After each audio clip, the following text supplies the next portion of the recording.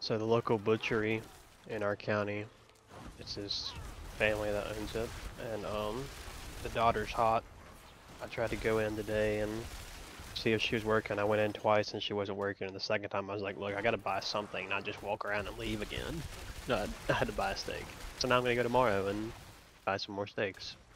Are you trying to like hit on her or some shit or what? Yeah.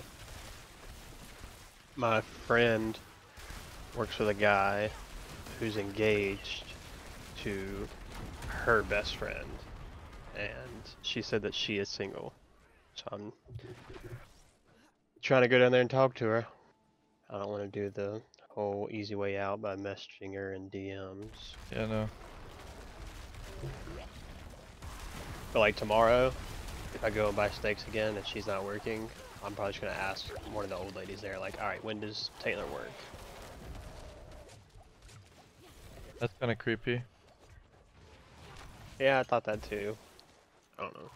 When's Taylor working? I'm not gonna say it like that. I know you're not, but like it's just like, oh Taylor, this guy was really looking for you. Came in 14 days in a row now looking for you. He keeps buying steaks. 14 days, bro. That's wild. Keeps buying steaks. I mean, honestly, Taylor, we're making actually else? more money for you not being here off of this guy. So stop coming in. Bro, that's funny. We'll start buying like chocolate milk or something when I go in there. Chocolate milk at a steak shop. What the fuck? They have like the local creamery that sells chocolate milk. They sell that there. Yeah, you want to be creaming chocolate. something else though, right? Fuck yeah.